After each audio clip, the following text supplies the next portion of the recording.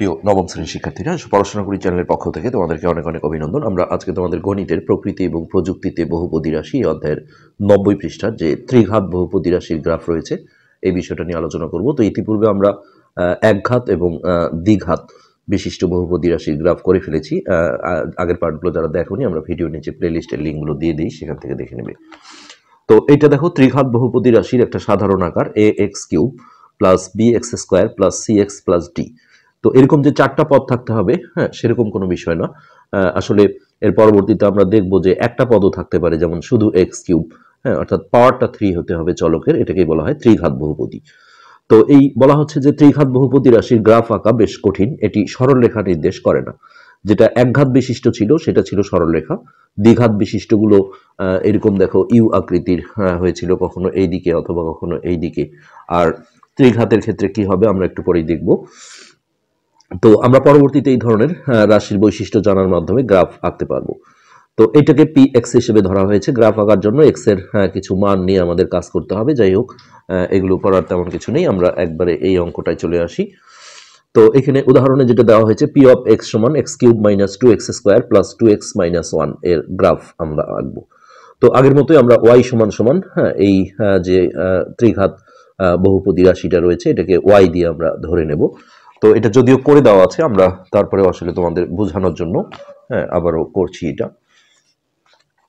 তো প্রথমে আমাদের লিখতে হবে যে ধরি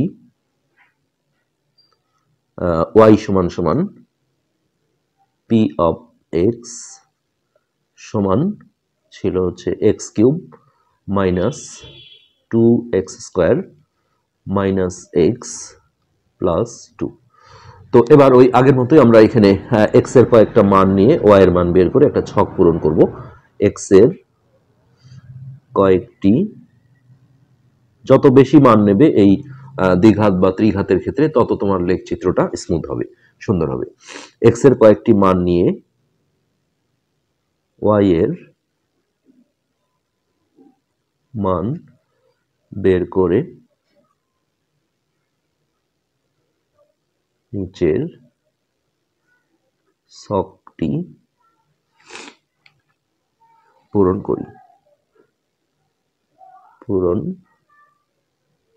করি। তো এখানে আমরা একটা ছক করে নেব। তো বইয়ে যে মানগুলো ধরেছে তোমাদের যে সেটাই ধরতে হবে তা না, এখানে যে কোনো মান ধরা যায়, তবে মাইনাসের দিকে কিছু -2 থেকে বা -3 থেকে শুরু করে ধরো যে প্লাসের দিকে কিছু মান, যত বেশি মান নেবে তত বেশি অ্যাপ্রোপ্রিয়েট হবে।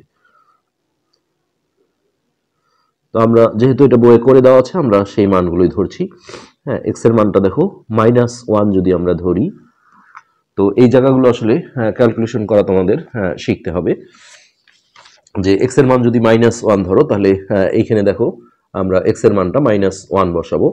তো -1 এর উপর, মাইনাসের উপর আসলে বিজোড় পাওয়ার থাকলে এটা মাইনাস হয়ে যায়, যার কারণে আর 1 এর উপর যত পাওয়ারই দাও 1 হবে, অর্থাৎ এটা -1 হবে।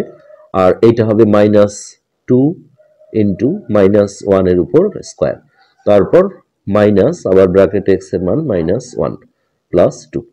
তো এটা ক্যালকুলেশন করলে দেখো এখানে -1টা থাকলো, আর এইটা মাইনাসের উপর জোর পাওয়ার থাকলে এটা প্লাস হয়ে যায়, আর এটা 1 হবে।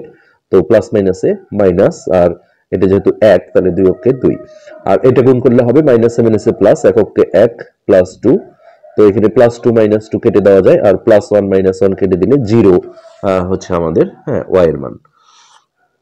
তাহলে এই দুটোকে আমরা যখন একখানে করব, এটা একটা স্থানাঙ্ক হবে, অর্থাৎ -1, 0। তো এরপরে এখানে সিরিয়ালি দেখো 0 ধরা হয়েছে। তো x এর মান যখন আমরা 0 ধরবো, এটাও কিন্তু 0 হয়ে যাবে, 0 এর উপর যত পাওয়ারই দাও 0। তারপরে -2.0² এটাও 0 হয়ে যাবে, -0, অর্থাৎ এখানে y এর মানটা হবে শুধুমাত্র 2। তাহলে এখানে স্থানাঙ্ক পাবো আমরা 0, 2।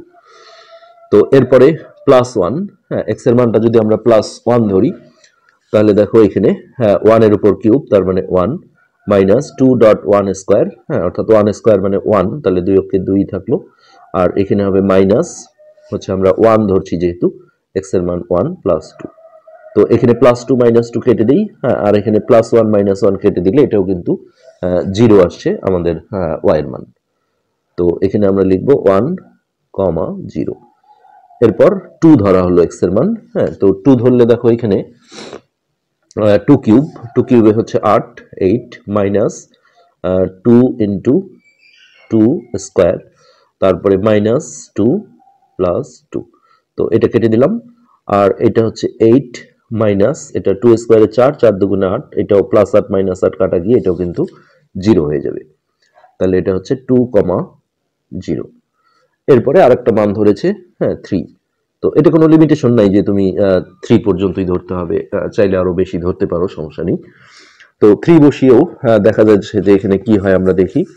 তো 3 কিউবে হচ্ছে 27 মাইনাস এই 2 ইন্টু 3 স্কোয়ার, 3 স্কোয়ারে হচ্ছে 9, তাহলে 2.9 মাইনাস এক্স এর মান আবারও 3 প্লাস 2, তো এটা হলো 27, আর এটা 9 দুগুণে 18 মাইনাস 3 প্লাস 2, তাহলে এই প্লাস প্লাস গুলো যোগ করো, 27 আর 2 29, আর এই মাইনাস দুটো যোগ করে নাও, 18 19 20 21, তো এটা বিয়োগ করলে হবে আমাদের 22 23 24 25 26 27 28 29 8। তাহলে এক্স এর মান 3 ধরলে ওয়াই এর মান পাচ্ছি আমরা 8, তাহলে এখানে স্থানাঙ্ক হচ্ছে 3,8। এবার এই বিন্দুগুলো আমরা লেখ কাগজে বসিয়ে গ্রাফটা অঙ্কন করব।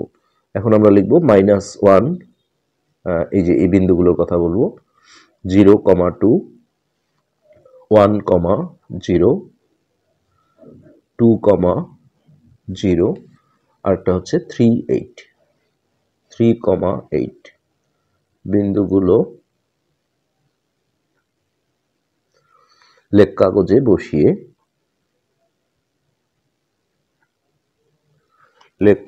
বসিয়ে পরপর যোগ করে ত্রিঘাত বহুপদী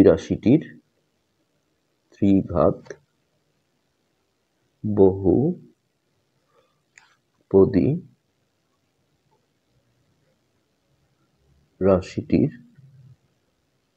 গ্রাফ চিত্র পাওয়া গেল। তো আকৃতিটা কেমন হয় এটা আমরা বসালে বুঝতে পারবো। আমরা প্রথমত লেখ কাগজ নিয়ে এখানে এক্স অক্ষ আর ওয়াই অক্ষটা শনাক্ত করে নিই। এইটাকে আমরা ধরলাম এক্স অক্ষ, তো এই ডান দিকে দিতে হয় এক্স, একটা তীর চিহ্ন দিয়ে, আর বাম দিকে হলো এক্স ড্যাশ।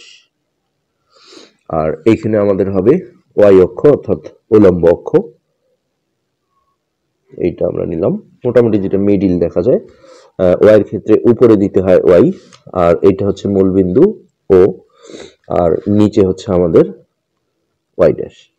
এবার এই স্থানাঙ্কগুলো আমরা যদি বসাই তাহলে একটা হচ্ছে -1,0, তাহলে এই মূল বিন্দু থেকে বাম দিকে 1 ঘর যাবে, আর ওয়াই স্থানাঙ্ক যেহেতু 0, এটা আর উপরে নিচে কোনো দিকেই যাবে না।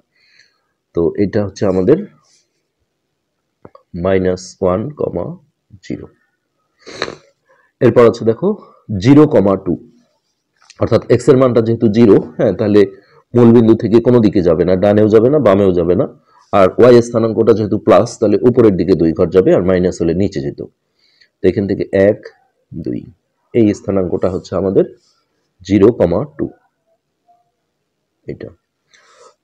নেক্সট হচ্ছে 10, তাহলে ডান দিকে 1 ঘর যাব, আর ওয়াই এর মানটা যেহেতু 0, এটা এখানেই থেকে যাবে 1,0। এরপর আছে 2,0, অর্থাৎ এখান থেকে দেখো ডান দিকে 2 ঘর, 1 2, হ্যাঁ, এটাই কিন্তু আমাদের 2,0 এই বিন্দুর স্থানাঙ্ক। নেক্সট হচ্ছে 3,8, তাহলে ডান দিকে আমরা 3 ঘর যাব, 1 2 3, আর উপরে যাব 8 ঘর, তাহলে 5 1 2 3 5 6 7 8, এই বিন্দুটা হচ্ছে আমাদের 3,8। ওকে, এখন এই বিন্দুগুলো আমরা যদি ফ্রি হ্যান্ডেই আমরা এটা সংযোগ করে দেব, তো এটা সংযোগ করলে আমরা যে অবস্থাটা পাবো দেখো, এই যে এইখান থেকে প্রথমে আমরা গিয়েছি 0,2 তে,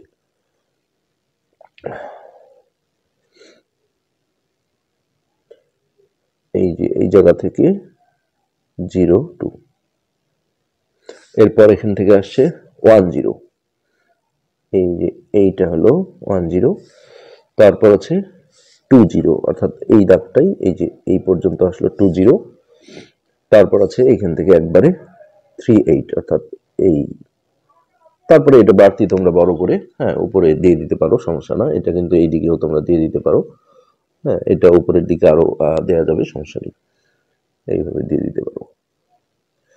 তো এই যে এটার একটা আকৃতি দেখো, ত্রিঘাত বিশিষ্ট গ্রাফের আমরা আকৃতিটা এরকম একটা পেয়ে গেলাম। তো এটাই হচ্ছে যে আমাদের উদাহরণের যে অঙ্কটা ছিল সেটা। তো এরপরে এখানে কিছু জোড়ায় কাজ দেয়া আছে, আমরা পরবর্তী পার্টে এই জোড়ায় কাজটা দেখবো। আজকে এই পর্যন্তই, ধন্যবাদ।